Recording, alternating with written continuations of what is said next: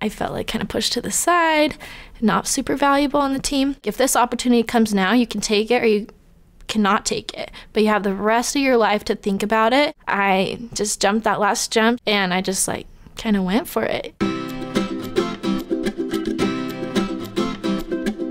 So in high school, I didn't really know what I wanted to do. So while I was doing track and field, I was doing cheer, and I really ended up loving track and field, and UVU recruited me.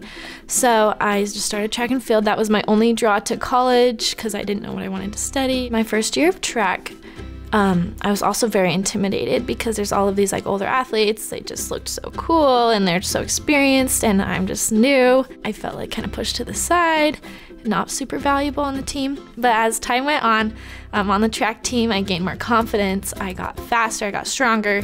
My pole vaulting got better. I was like a real competitor within our conference. Outdoor conference, we were in Washington State. I just knew I had to just like kind of turn off my brain and just go for it and fight for it. So every jump I just did my best. I kept going, people were getting out.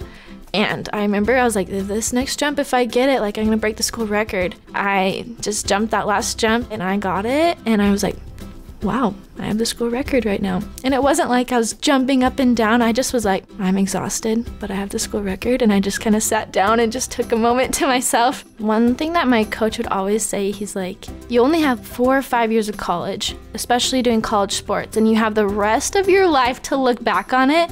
And I feel like I've applied that to my life with my business and my ideas that I've come up with. If this opportunity comes now, you can take it or you cannot take it, but you have the rest of your life to think about it and like what could have happened. And I had this class with Pete Robinson, and he challenged the class to start a business with $1. He said you could use like supplies at home if you have any. And I remember I had like a little tube of beads. So I took those beads and I started making beaded rings like these, and I started making an Instagram account and selling these like silly beaded rings, but like beaded jewelry is popping up again. So that was what really made me think like this could be a real, like the real deal right now. So I remember like reaching out to Brianna at UVU. She's the director of the UVU Entrepreneurship Institute. And I was like, I have this idea. I know it sounds silly, but I was like, I feel like it could be really good. And I remember she told me, she was like, hey, I believe in you, and I feel like you're the type of person that's gonna make it happen. And I was like, I am the type of person that's gonna make it happen. I worked with her a little bit. I worked with my professors, especially Vance Goff and Pete Robinson, because they were the two like inspirational teachers for me. So I opened my shop. It's called Beadology. So I remember like with everyone that came, like nobody had like room to walk just because it was like so tight in there. And I just remember feeling like on top of the world after that night. So we had a really successful grand opening. And then the next morning, like at 8 in the morning, I had another business competition I signed up here for at UVU. And I remember I was like, oh my goodness, I don't think I can do it. I'm so exhausted. But I woke up, showed up to the business competition, did well. I remember I tied for first with another competitor who's my friend now.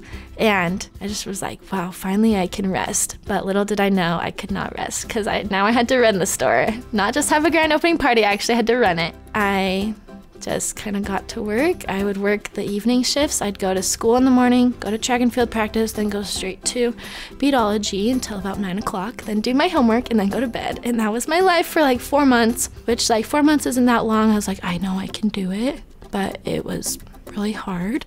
Beadology is a place where you come as you are and then you make something that you love. So you make a beaded accessory, whether it's a bracelet, necklace, earrings, rings, whatever you want.